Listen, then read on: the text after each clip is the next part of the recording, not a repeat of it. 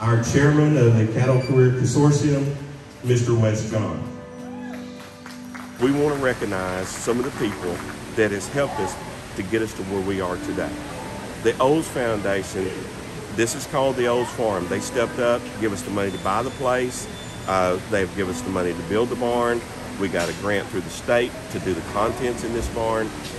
It is just unbelievable, the people. And we want to recognize some of them today. We needed some place that we could house animals for the kids to show. We've got students that now have hogs and lambs and goats housed here that will show this next year.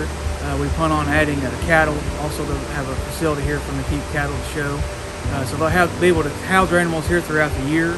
Then we can host shows during the summer and during the fall where the students can exhibit their livestock here at the facility and have other chapters and clubs bring in students to be able to show here also.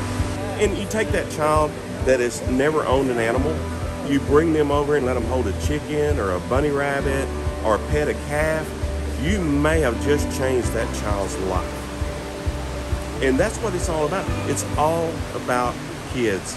Our entire mission is to help out Amity, Centerpoint, Turkey schools.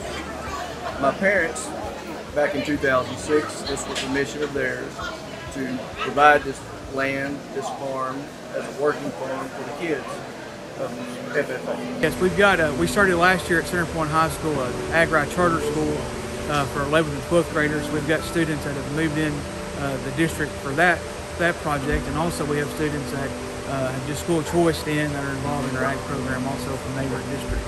When everything's functional and everything's brought in, we'll have facilities to be able to show cattle, sheep, goats, hogs.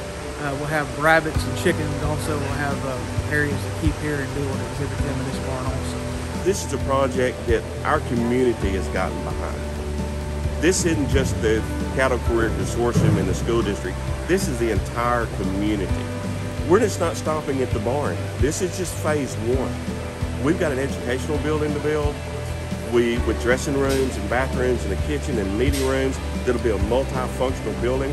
We've got a committee right now that's looking into building an indoor arena. When you say it's all about kids, there's nobody teaching kids anymore how to farm and ranch. I love the saying that someone said one time, that if you don't teach your kids to farm and ranch now, who is going to feed us in the future?